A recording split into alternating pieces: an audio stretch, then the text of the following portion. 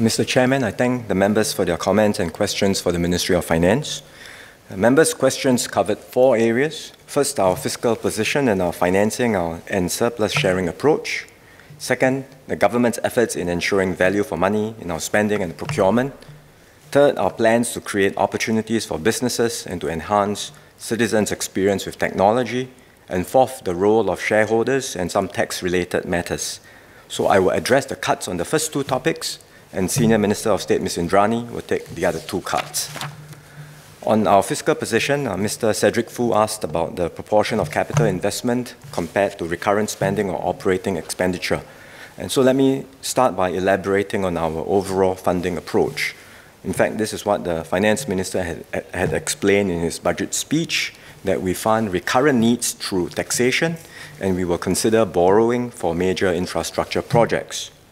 But even as we look at borrowing, we will only do so prudently and on a selective basis. We should borrow for the right projects, those that are bankable, that generate adequate future revenue streams to repay the borrowing. One example that we are looking at is Changi Airport Terminal 5.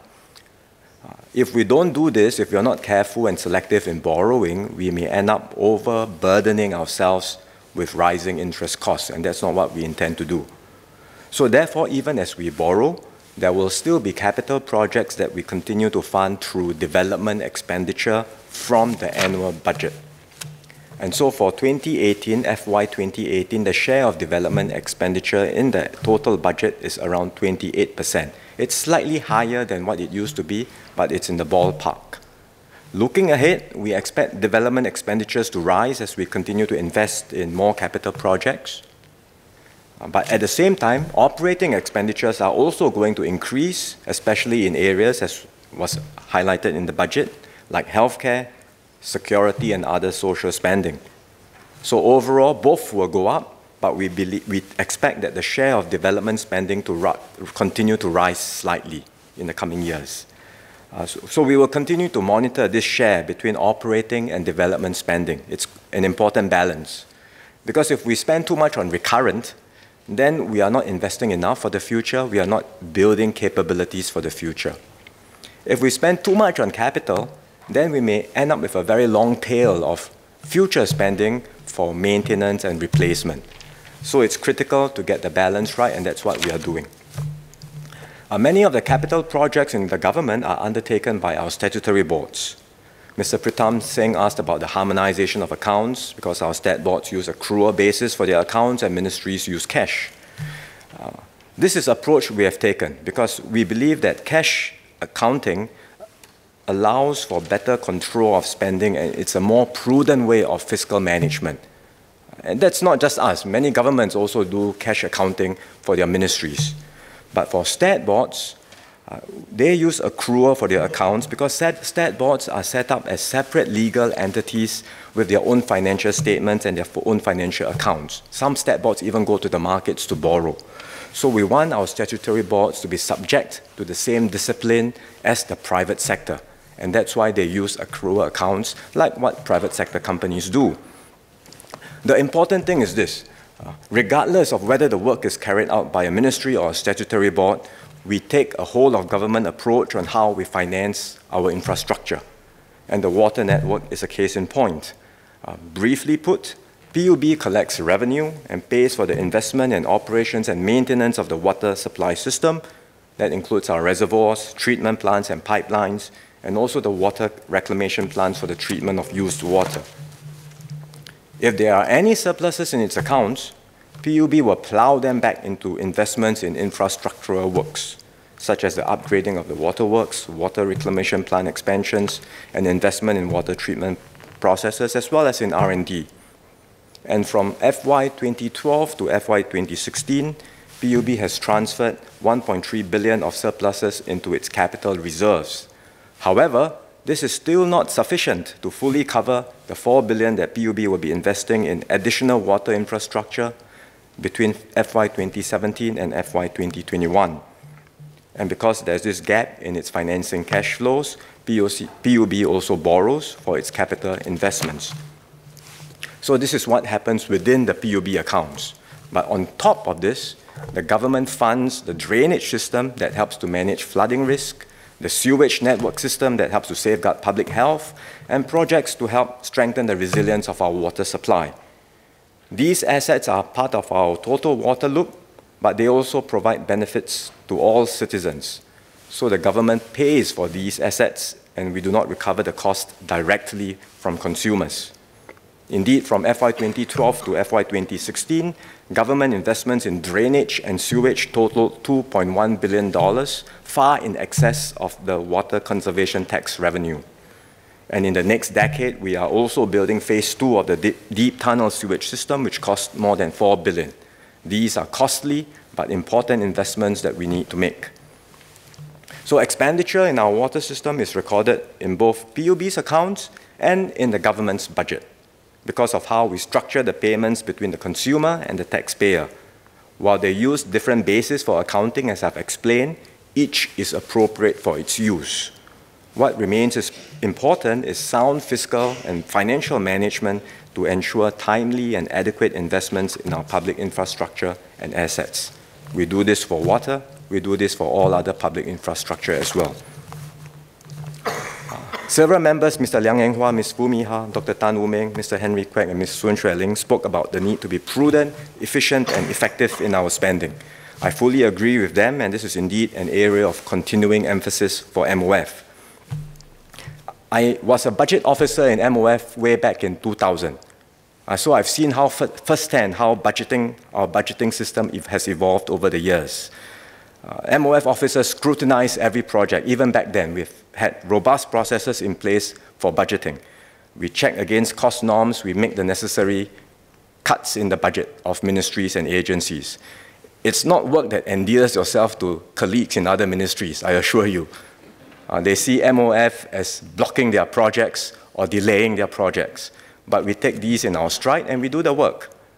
Now, almost 20 years later, I can say that our processes for budgeting and ensuring value for money have developed further and become even more rigorous.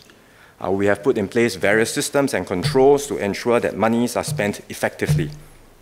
First, the block budget framework sets a spending limit for ministries, and within the budget given to them, each agency optimizes its spending and channels resources to worthwhile programs.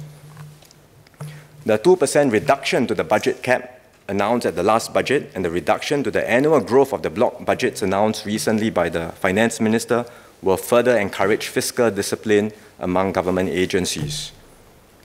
We have the budget utilization framework, which encourages ministries to budget as closely as possible to their expenditure needs. This is to ensure they do not set aside more than they require and as a result deprive other meritorious needs of funding. But I would assure Ms. Foo Mee Ha that ministries do not spend for the sake of spending or of meeting the budget, especially during the end of the year. And if there is any underutilization of the budget due to reasons which are beyond the ministry's control, there will not be any penalties to their future budgets. We also have mechanisms to give ministries budgeting flexibility so they can roll over part of the savings from the operating budget to the next financial year. On top of all this, we conduct regular reviews of ministries' block budgets to make sure that they continue to be right-sized and ensure that every ministry uses its allocated resources effectively and efficiently. Second, for large infrastructure projects, we have the gateway process. This is something that we have shared in this House. It's a rigorous multi-stage process that scrutinizes the requirements, the scope, and the design of projects at key milestones before funding approval is given. And this process includes reviews not just by senior public officers, but by academics and industry practitioners where necessary, especially practitioners with deep technical expertise. Third, MOF works with agencies to conduct value for money reviews to assess if our programs are achieving their intended outcomes in a cost-effective manner. These best practices, guidelines, and case studies from the reviews are shared across the public service. Fourth, the performance of key programs are published by the ministries for their respective areas. These performance indicators are also consolidated and reported in the annual revenue and expenditure estimates and in the Singapore Public Sector Outcomes Review, which is published once every 2 years. Ms. Fumia asked if agencies conduct productivity reviews to ensure their operating efficiency. Indeed, that is done. Ministries have processes in place to more effectively reallocate resources within themselves, within their budgets, and to extract productivity dividends from their departments and statutory boards. We also have a manpower management framework to keep public sector manpower growth at a sustainable rate in line with the resident labour force growth. And this framework allows for manpower to be redeployed to implement new programs or deliver enhanced services while preventing the over-expansion of public sector manpower over time. Mr. Liang En Hua and some were concerned that the economy drive will impact on public services. And I would like to assure them that ministries will be more resource effective without compromising service delivery. Even with the announced measures to constrain expenditure growth, overall ministry budgets in dollar terms are still expected to grow, albeit at a slower rate. Agencies are given time to adjust to the budget changes and will have the resources to fulfill their missions and maintain service levels.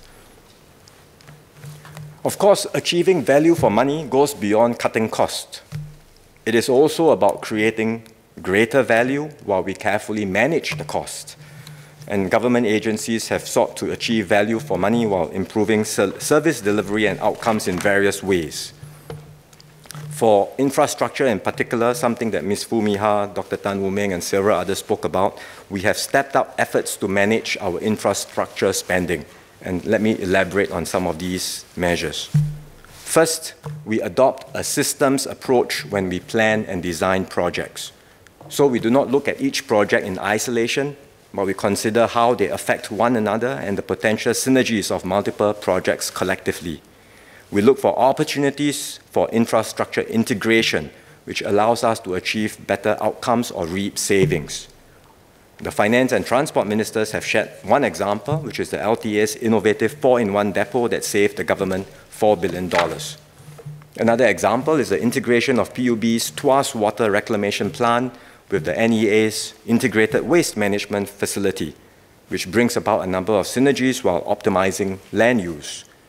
For example, within this integrated facility, the co-digestion of food waste from NEA's facility with the used water sludge from PUB's facility generates more biogas and enhances energy production. This allows both facilities to be self-sufficient in energy. And the two plants will also enjoy other synergies like the sharing of common administrative facilities. So adopting a systems approach is useful, it creates more value, maximizes synergies, and that's what we are doing. It also allows us to take a life cycle perspective when planning and designing our infrastructure, which I think several members spoke about as well. I think Dr. Tan Woo Meng and Ms. Sun Chue Ling highlighted the need to ensure value for money over the life cycle of our infrastructure. This is indeed an area which we are placing greater emphasis on. Dr. Tan talked about design.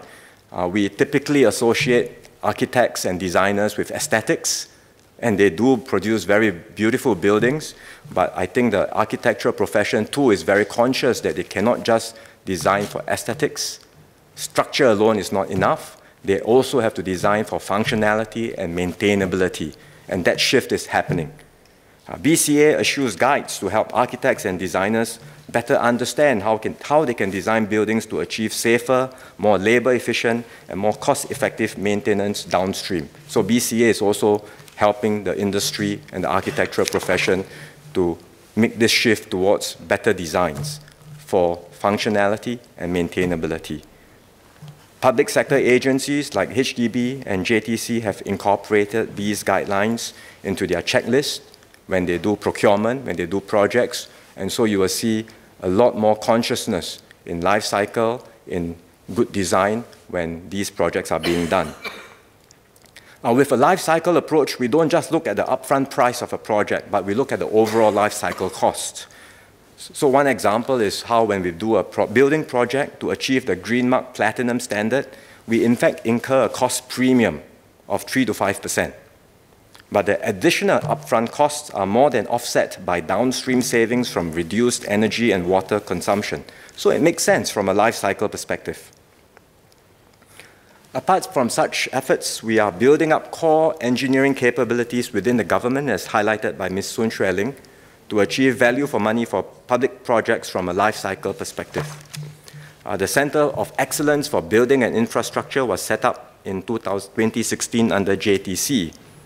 This is a shared service center to help build and sustain in-house engineering capabilities across the public service, from planning, design, project management to facilities management. One example is JTC's efforts to roll out smart facilities management solutions for its industrial properties. By monitoring and analyzing real-time data from its buildings centrally, JTC is able to better optimize building performance and respond to faults quickly. And after piloting this approach on 3 of its properties, JTC estimates that it can achieve a 15% improvement in productivity and energy savings. So it's sharing its experiences and lessons learned with the rest of the public sector. To maximize value from limited resources, government agencies also look for new and innovative ways to do more with less. We continue to challenge the status quo and make use of technology to enhance work effectiveness while achieving manpower savings. One example is the Parking.sg app. I'm sure many members would have heard about this or are already using it today. In fact, we've been trying to do away with parking coupons for some time. The original thinking was that this could be achieved through ERP2, but this would have taken some time and it would have been a very complex system. But last year, GovTech, HDB, and URA, the team of officers came together to develop this Parking.sg app.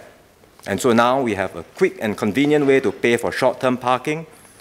Drivers are only charged on a per-minute basis, and they can extend their parking sessions remotely instead of having to return to their vehicles to add more coupons. And since the app was launched in October last year, about 250,000 vehicles have used it on more than 2 million parking sessions. Delivering value for every dollar spent is the responsibility of each and every public service officer, but it should not be limited to government agencies alone. Through greater partnership with businesses and the community, we have worked hand in hand to deliver better outcomes for Singapore and Singaporeans. One example is IRAS's hackathon to crowdsource solutions to make it easier for companies and individuals to file their taxes. Now, filing taxes is never a pleasant experience, but we can make the process streamlined and convenient for everyone. So through this hackathon, this group of individuals called themselves Tinker Tax was one of the winners in the hackathon, Tinker Tax. It's an online application that helps SMEs prepare for the submission of their corporate income tax return. And with Tinker Tax, companies can convert accounting income to taxable income for their income tax returns in 3 easy steps. It's an innovative solution which helps small companies complete their tax return filing more easily. Our libraries are also a good example of partnering the community to encourage everyone to contribute towards a shared journey of lifelong learning. Volunteer-run spaces in libraries have increased by over 300% in the past 3 years. For example, an entire floor of the Tampines Regional Library is run by volunteers. There's also a dedicated library space for volunteers to gather and plan activities to promote reading to other library users. Together with the re-engineering of its library spaces and services to introduce more automation and self-service, NLB has been able to increase its staff productivity. The library space managed per library staff has more than doubled from 88 square meters per staff to 183 square meters today. Next, let me talk about procurement. Ms. Soon Chue Ling and Mr. Henry Kwek raised important points about ensuring value for money in our procurement, and I will explain our approach to achieving this.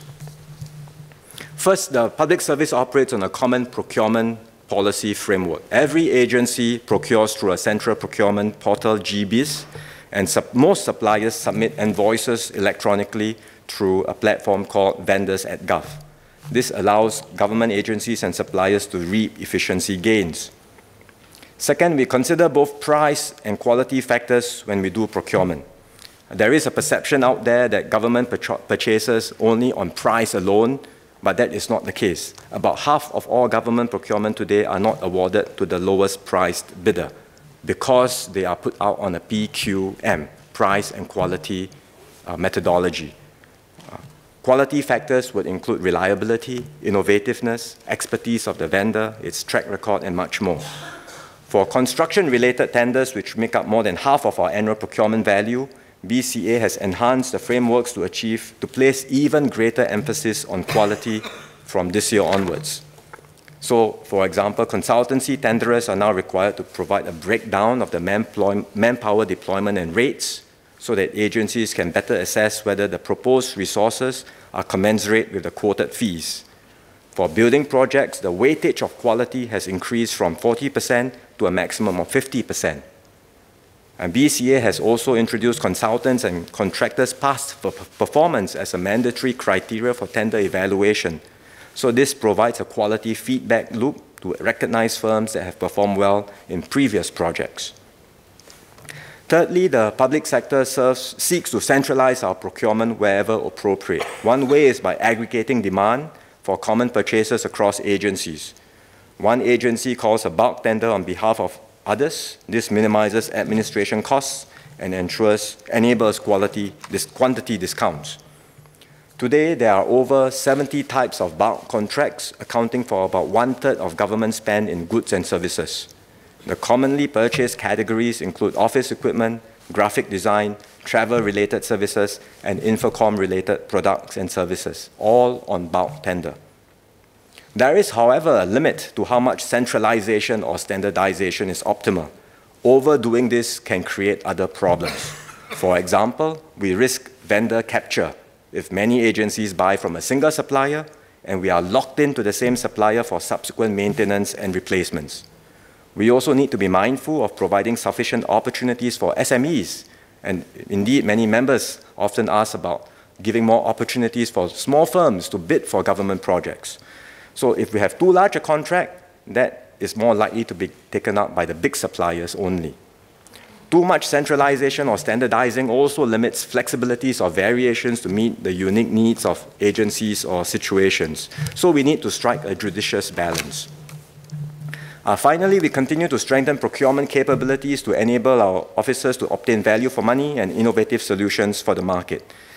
From the market, we are stepping up procurement training for our officers. Members are aware of this. We have partnered the Singapore University of Social Sciences and DISTA for this purpose.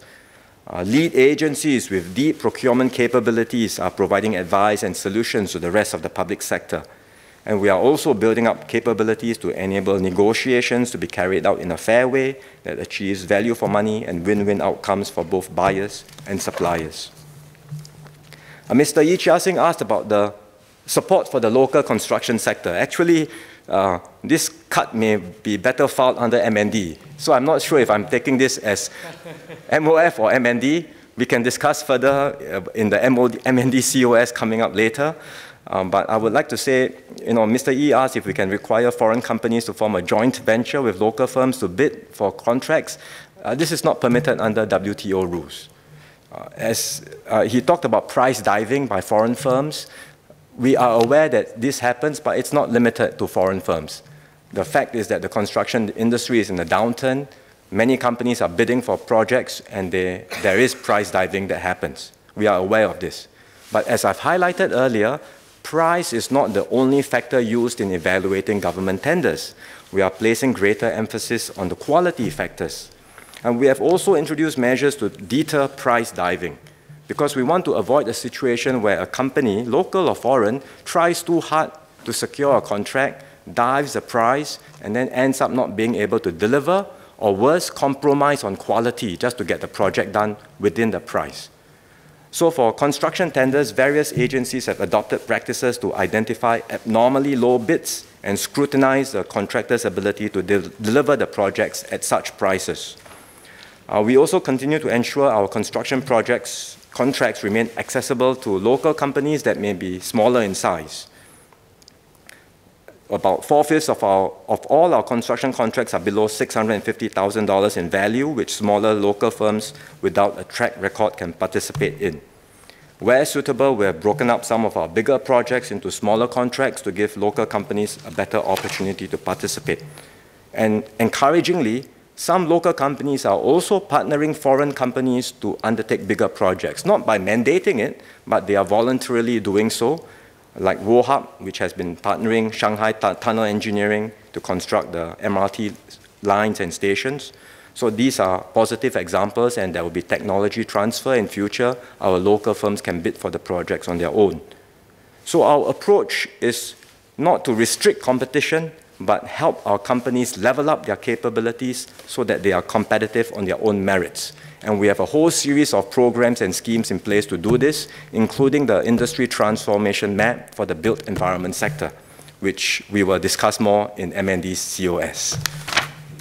Finally, let me address Mr. Azmun Ahmad's suggestion to share more of FY 2017's budget surplus with Singaporeans. I should say we should not look at the SG bonus in isolation. In fact, the entire surplus of entire surplus is given back to Singaporeans in different ways, not just through the SG bonus. The 5 billion we set aside for the Rail Infrastructure Fund to build future MRT lines. This will benefit all MRT commuters. Another 2 billion is for subsidies on ElderShield premiums and other related support when the ElderShield review is complete, and that will be happening soon. So these premium subsidies from lower and middle income Singaporeans will ensure that the enhanced ElderShield scheme remains affordable, and the premium subsidies will directly benefit individuals and families. So you have to look at the surplus in totality. We don't save surpluses. We give them all back to Singaporeans, but we give back in different forms. Some will be for spending for future needs, some will be spending for current needs, like the ElderShield premiums, and some will be through a direct transfer, like the SG bonus. And when you look at the direct transfers, we should also recognize that besides the SG bonus itself, there are other social transfers in the budget, like the GST voucher, the USAFE rebates, and the SNCC rebates. And in fact, the support we provide to Singaporeans who need help goes beyond the SG bonus and these direct transfer schemes. Because in various areas like housing, healthcare, education, and childcare, we have enhanced the support provided by our permanent schemes over the years with more assistance targeted at the lower income. Mr. Chairman, against the backdrop of rising needs, the government will continue to fund our expenditure wisely and manage our spending prudently. We will ensure that our policies and processes for budgeting, procurement, and evaluation help us to optimize resources and achieve value for money. We will partner the private sector and the community to create a better future for Singapore. Thank you.